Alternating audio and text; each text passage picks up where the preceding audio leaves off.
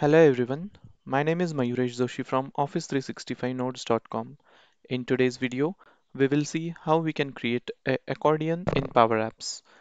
So this is how our final outcome will look like.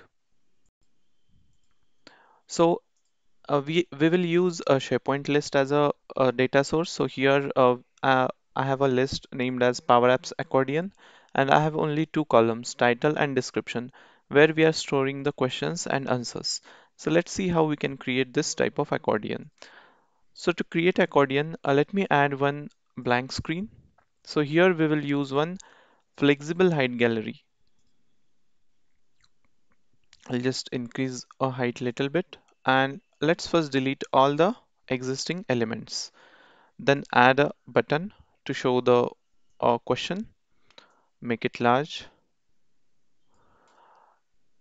keep the border as 0, border radius as 0 to make look it more better. Then padding left 20, padding right 20. And the text would be, so before that, the gallery data source would be our SharePoint list. Now, this will be this item.title.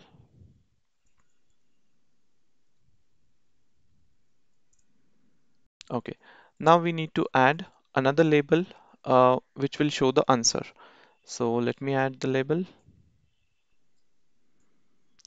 Here we will show it as description. Now, uh, uh, this is very important. You have to make auto height as on. Also, give some padding to look it bit better, and give some background. Okay. And if we play this now, you can see that we have our gallery ready. But now we need to show only that answer which is active. Means when I click on this button, then only that answer should be visible. To do that, just go over that label and click on visible property and set it, put some condition like if gallery 5 dot selected dot id is equal to this item dot id, then show, otherwise hide it. Let's see how it will look. Awesome. You can see that it is working. Now we just need to put some icon over here to show which one is active. So I will add some icon over here. Let me add this down arrow. I'll make it white color and we'll push it here. Width will be 30. Height will be 30.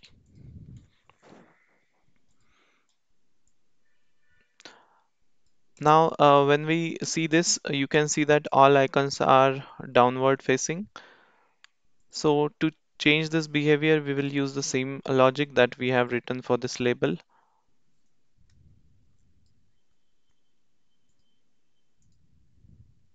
So for icon property, we will use that this chevron.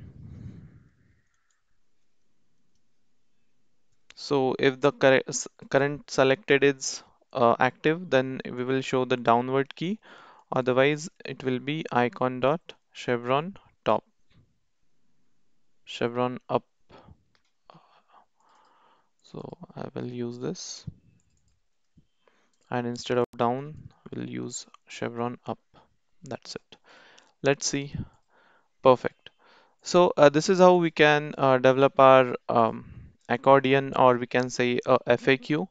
You can enhance this to look it more better, but this is what I wanted to tell you.